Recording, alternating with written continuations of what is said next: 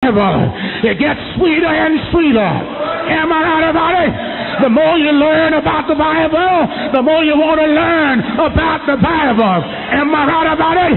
The more you find out about God, the more you want to find out about God. The more you find out about Jesus, the more you want to love Him more. Am I right about it? The more you come to church, the more you want to come to church. Am I right about it? When you get your cup filled, you want to fill it to the overflow. Am I right about it? Man shall not live by bread alone, but by every word that proceeds out of the mouth of God. The Bible is right. It's right, y'all. That's the next favorite expression of mine when I preach. And I thought I'd preach on it today because a lot of folks think a whole lot of other stuff is right. Hold on, I'm coming to that after a while. But the Bible is right. The Bible says all Scripture is given how? By the inspiration of God. The original Greek word there means God breathed. It's not a man-made book.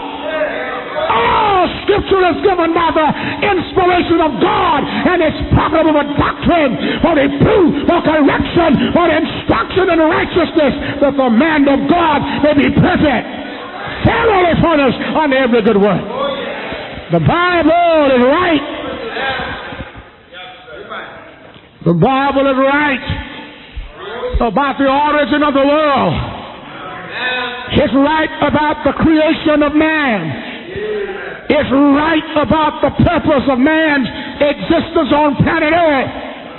It's right about the destiny of man. If you want to know where man is going, you can't go to the philosophy book. You got to go to the Bible. Am I right about it? If you want to know the destiny of man, you can't be running to the psychological and the philosophical books. You got to go to the Bible because the Bible is right.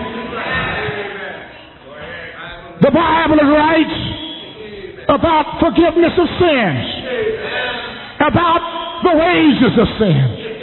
The Bible is right about the one true church. The Bible is right when it teaches one scriptural reason for divorce and remarriage. The Bible is right when it teaches that Christians ought to marry Christians and marry only in the Lord. Am I right about it?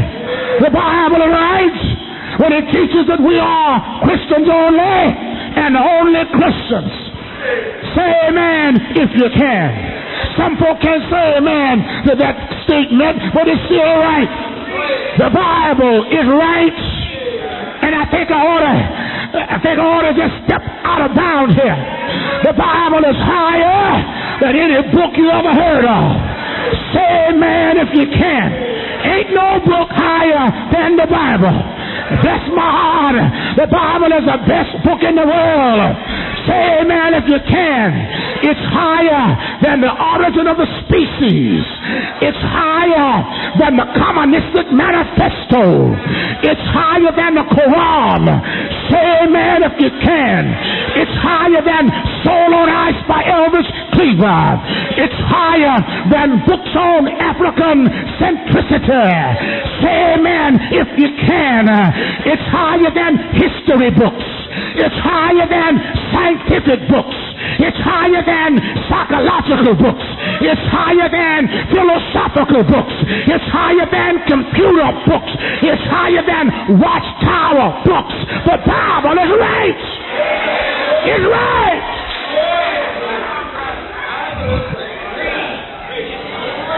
The Bible is right when it says, when it teaches that God's name is reverend. The Bible is right.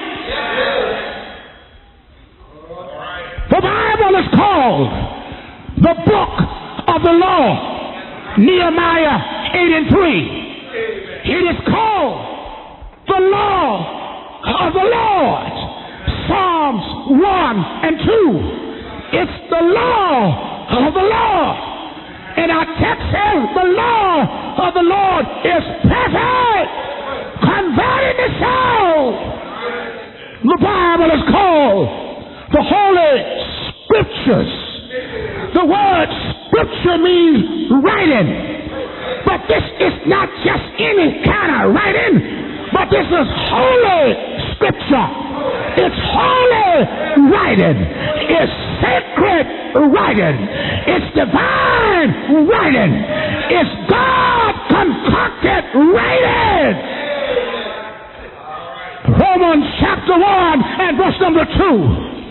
The Bible is called the Word of God. Hebrews 4 and 12. The Word of God is quick and powerful. Am I right about it? It's not the word of Shakespeare, but it's the Word of God. Not the word of Bill Clinton, but it's the Word of God. The Bible is called the Word of Life. Philippians 2:16. If you want life, you got to go to the Bible. Jesus, I need some help here. Some folk are running to the psychology books, trying to get their life together. You need to run to the Bible. And the Bible is called the book. The book.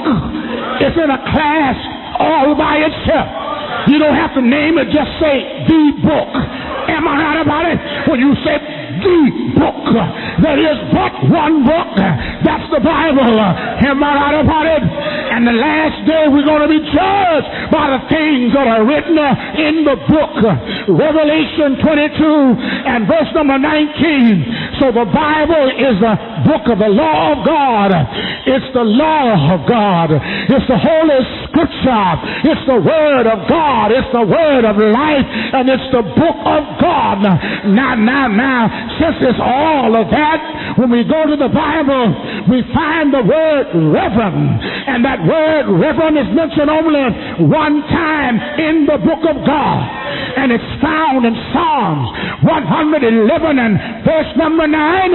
And the Bible says, He that sent redemption unto His people, He hath commanded His covenant forever. Holy and reverend is His name. Bless your heart. That's talking about God. Only God ought to be called reverend according to the law of the Lord. Only God ought to be called reverend according to the book of the law, according to the Holy Scripture, according to the Word of God, according to the Word of life, and according to the book. Only God ought to be called reverend. The Bible is right.